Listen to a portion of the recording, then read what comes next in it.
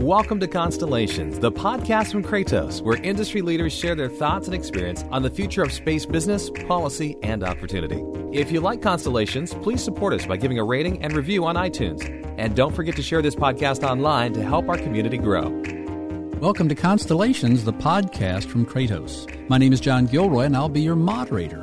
Today, we're going to take a different look at satellites and technology and see how they're impacting agribusiness. With us is Wade Barnes, co-founder and CEO of Farmer's Edge, a company focused on precision agriculture. The term itself has been around a while, but today we have the perfect storm of satellites and technology to put the accuracy down to a centimeter into the hands of farmers. The phrase doing more with less is certainly bandied about in the national world. However, there is a limited amount of arable land and consistent increase in mouths to feed. Now, Wade, I've heard all kinds of terms to describe the business you're in. I've heard it called precision farming, precision agriculture, digital farming. What's the right term, and how is it different from regular farming? Well, I mean, I think there's a progression, so from what we would call conventional farming, there was a movement towards precision, which was the use of GPS technology, which essentially helped drive the tractor straighter in the field. And then people started to use precision technology to more precisely place fertilizer and seeds. And the byproduct of that was a whole bunch of information and data. So there was yield maps and soils information. And so, and then there was a progression towards digital. And so, Monsanto acquired a company here a few years back called Climate Corp that was essentially ran by a bunch of ex-Google guys that were creating kind of a derivative crop insurance using farm data. And so now you've seen a path of, these byproducts that come from precision ag, this huge amount of data set to utilize that information to really kind of zone in and help farmers make decisions. And it's sort of the big data revolution in agriculture. So I would say Farmer's Edge is sort of essentially gone through that same progression. We were a precision agriculture company that helped farmers, utilize the precision technology that was embedded in their farm equipment. And then we evolved what I would call a digital company. And so a digital agriculture. And I think at times in the marketplace, the difference between precision and digital gets a little bit skewed. So we would consider ourselves a digital company. We know John Deere is really focused on the digital space. Bayer/Monsanto is really focused on the digital space, and we are too. And those are our kind of main competitors in the marketplace. And so we enjoy taking on these big heavyweights in ag, but we have a little more level playing field when we take them on in the fields of digital ag. Well, let's make a transition here, go from the farm to the food itself and people who eat the food. By 2050, some estimates are that there's going to be 9 billion people in the world. And this is going to force farmers to grow enough food to feed 2 billion more people. So what has to happen to enable that increased food production? Well, I think there's twofold issues that are happening. One, an increase in the need for food production, but an increase with being grown under sustainable practices and the demand from the consumer to have a better understanding where his food comes from. And so, digital fits into this. And so one, it helps farmers make better decisions. And sometimes those decisions are using pesticides and fertilizers and GMO technology, but use them in a really, I would say, environmentally friendly way to get the most out of it.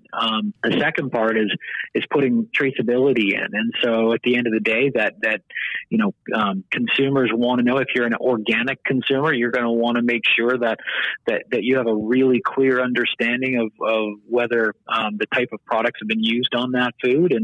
And I think there's also a really good story to be had for the farmers, because I think farmers at the end of the day are actually a lot of times sort of painted with a bad brush on the environmental side of things. And farmers actually do a really good job of being environmental stewards, because it's good business for a grower to be a good environmental steward. It's not good business to waste fertilizer and put too much on. And so when you're able to utilize technology to to create this traceability and transparency.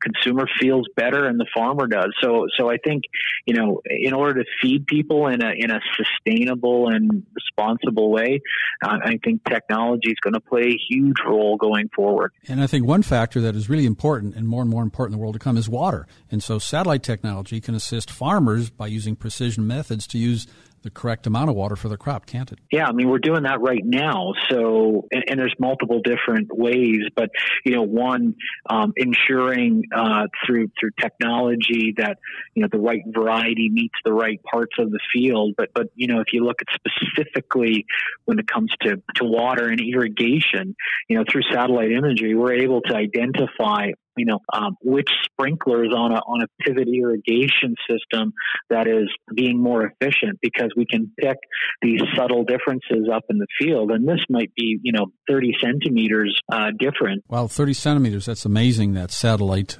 imagery can go down to that small level. One of the real interesting parts from space is to be able to see these really sort of fine details that then suddenly a grower can go out and make a difference. And again, it's saving the grower water, which is economically smart for him to do that, but it's also increasing his yields, because the other side of it, if he's not putting enough water on, he's reducing his yield. So, and he's not making good use of the other inputs. So it's a really important thing, and that's one of the progressions that we've seen in satellites.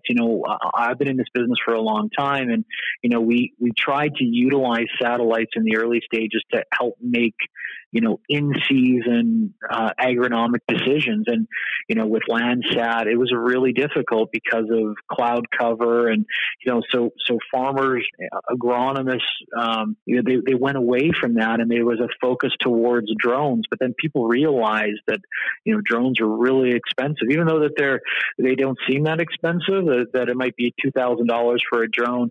It's the cost of having to operate that drone and put teams out there. And again, you're very reactionary to it, because you have to know there's a problem in a field to go out with the drone.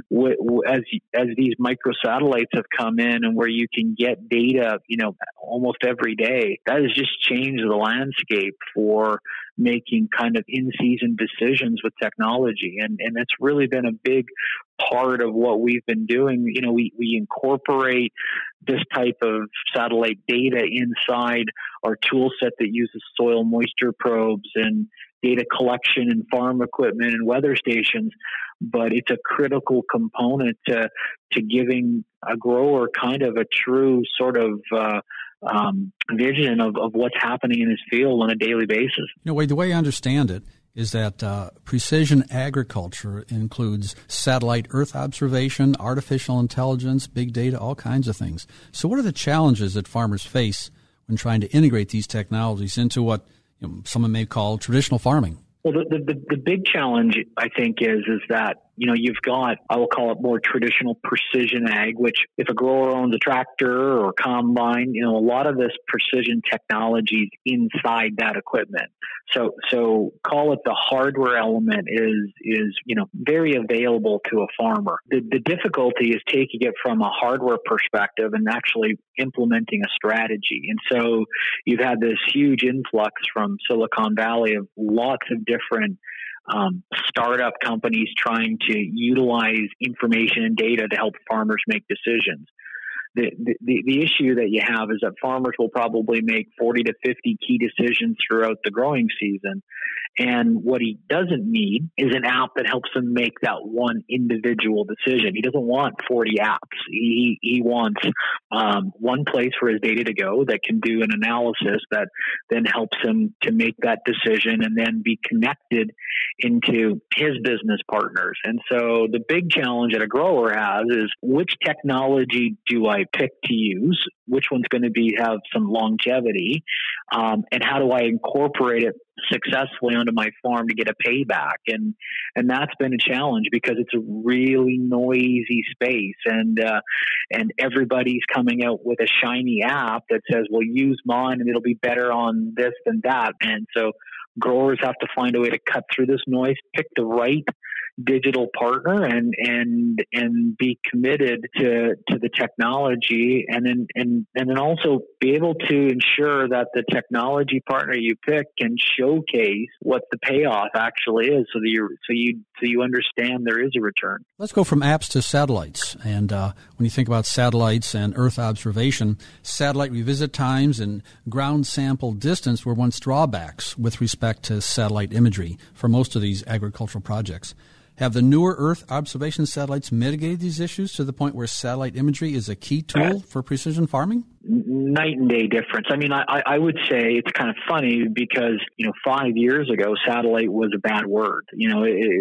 Farmers, were excited by the problem you have with a satellite when you're a farmer and you're able to utilize and have an image of your field that showcases a production problem, it's game changing for you. You get really excited. I'm a farmer. I've had that experience. Then what happens is the farmer wants to use it more. But then you had, the frequency issues that would come with, previous satellites and cloud cover. And so growers got quite frustrated by that. And they looked for different, places to go, whether it be onboard sensors and, or drones. With the introduction of the kind of new wave of satellite technology and with the high frequency and essentially the more bands, all of a sudden now I would say the industry, including farmers and industry people are seeing the opportunity again. It's taken a while because I think it's scarred agriculture for a while.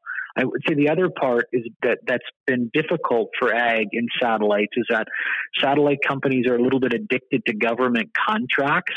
And so and agriculture is, call it a much more lower cost sort of sector. And for a farmer, he only has so much margin. And so there also needed to be a way of higher frequency, better product, but also at lower costs. And I think the new constellations that have gone up have really sort of achieved that. And I think we've really seen a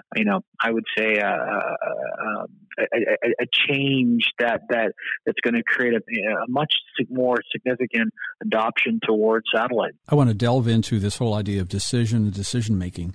So farmers have to make decisions. They get satellite imagery, artificial intelligence, weather information. Kind of hard to juggle all those three together. And how does your company help them make those decisions? Well, I mean, so part of it is obviously, satellite plays a part with the other sensors that we have. But I mean, the best way that I give an example of that is that we have change detection that's built into our platform.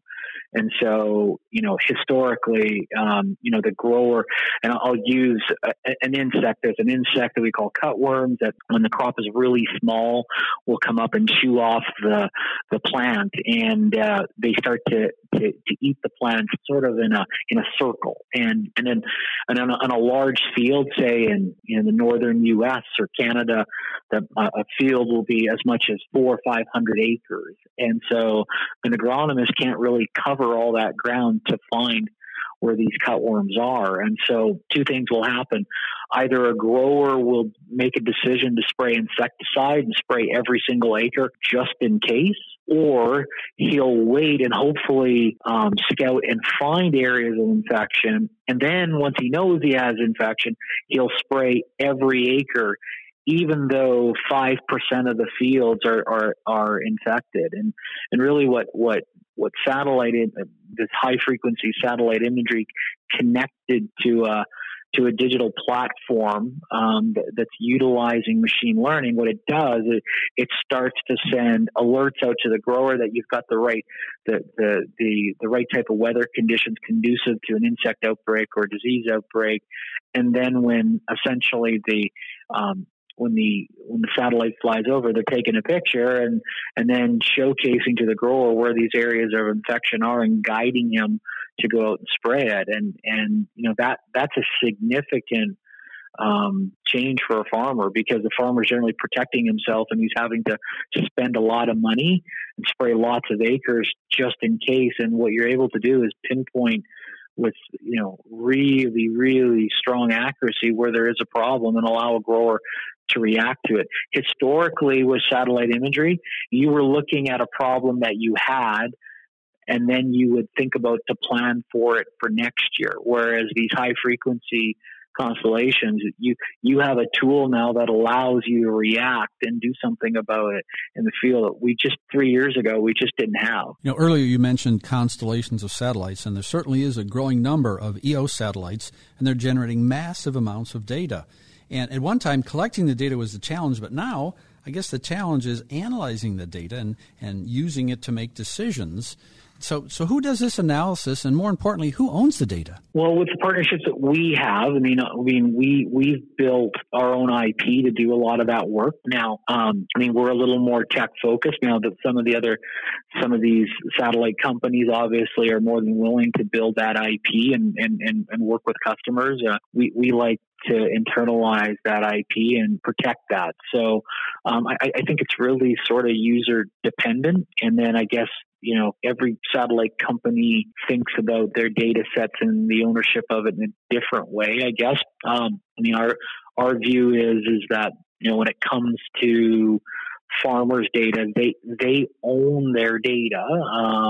We own generally the derivative products that's created from it. But, data ownership at a farm level is becoming a hot topic, whether it, I think, be from satellite pictures to equipment information to soil data, because I think, people are starting to understand that data can create a significant amount of value, and people certainly don't want it to fall into the wrong hands. So that's a topic that I think continues to heat up, and certainly, digital companies like ourselves need to be pretty pure on which side of the fence you're on data ownership. Wade, thousands of people from all over the world have listened to this podcast. If you're listening now, you can go to Google and type in Constellations Podcast, and you can get to our show notes page. There you can get transcripts from all 77 interviews. It's like a book.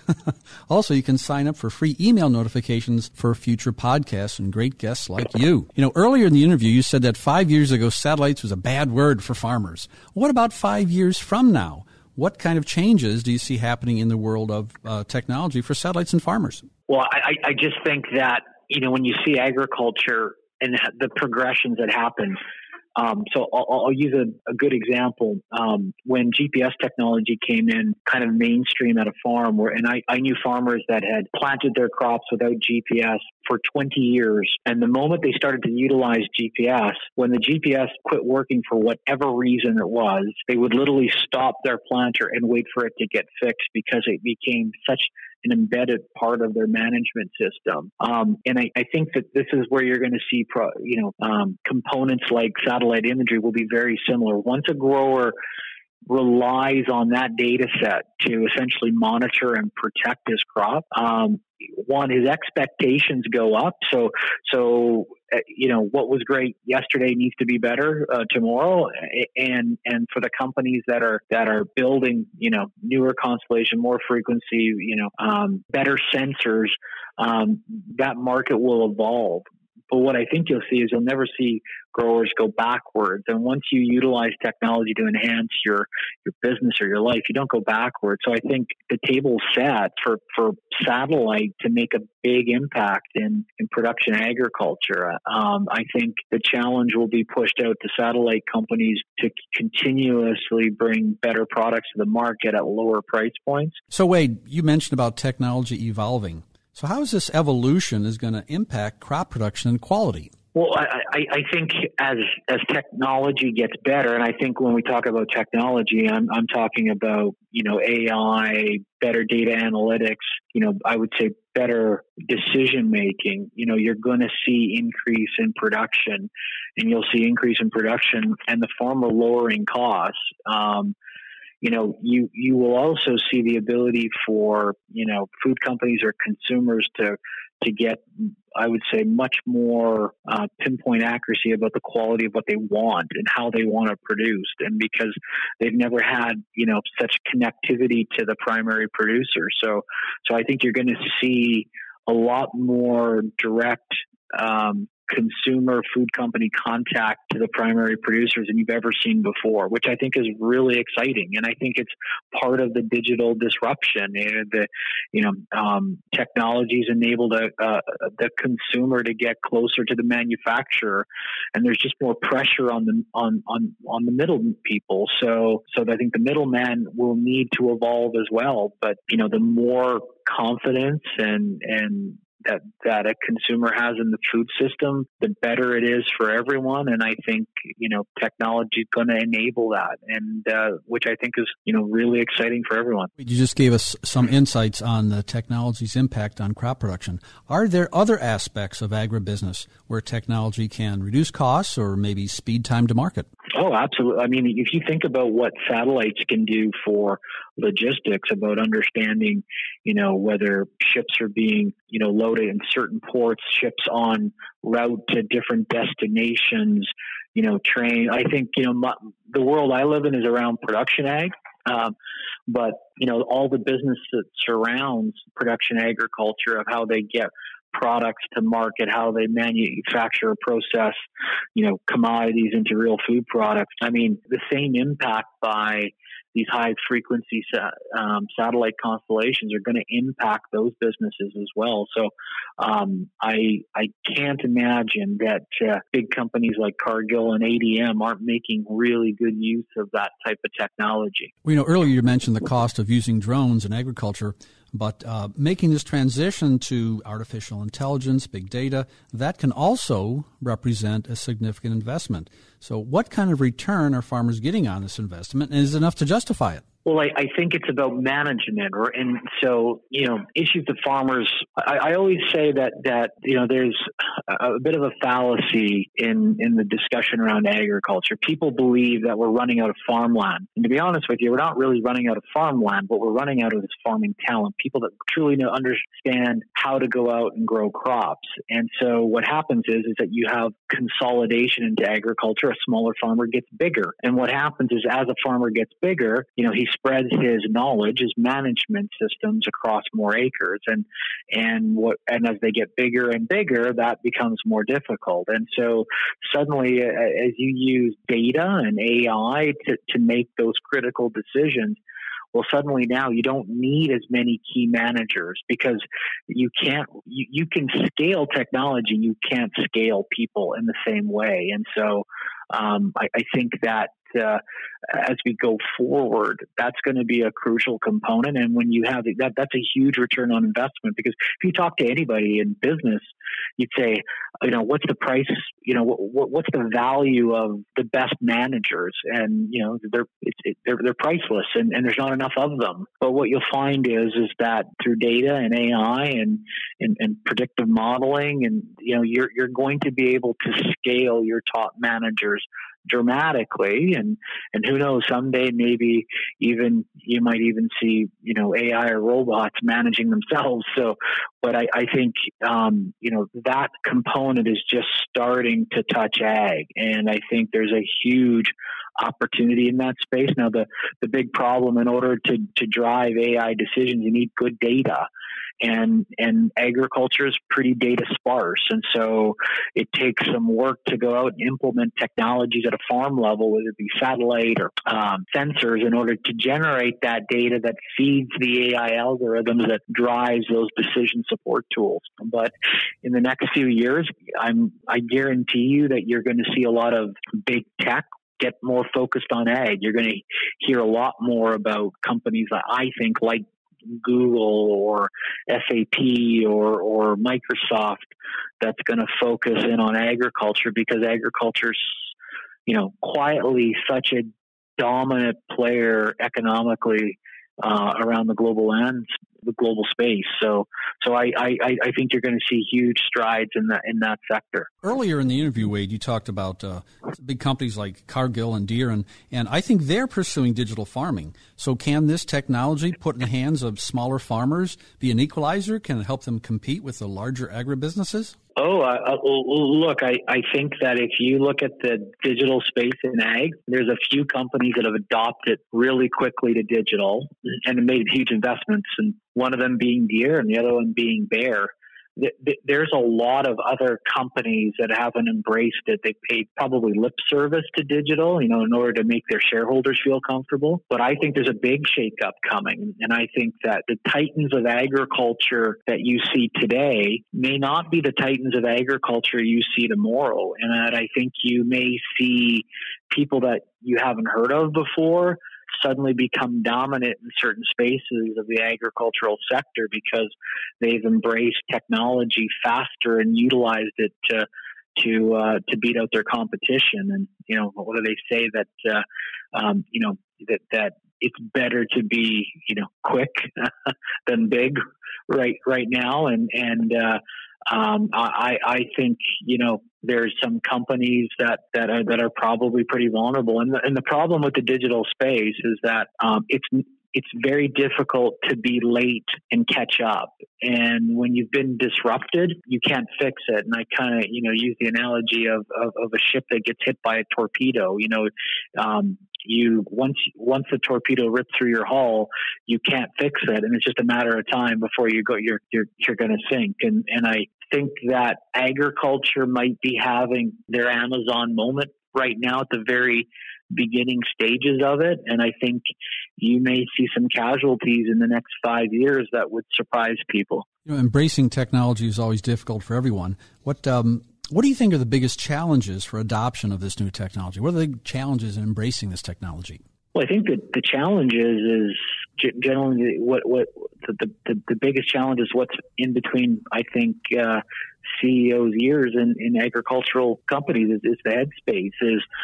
Agriculture has been generally built by bricks and mortar. It's an asset space, and I think that as data moves in and technology, it makes companies that have been really successful by having big grain elevators or ports or chemical manufacturing or seed distribution, they're not as important. And I think that people believe that their bricks and mortar investment will protect them.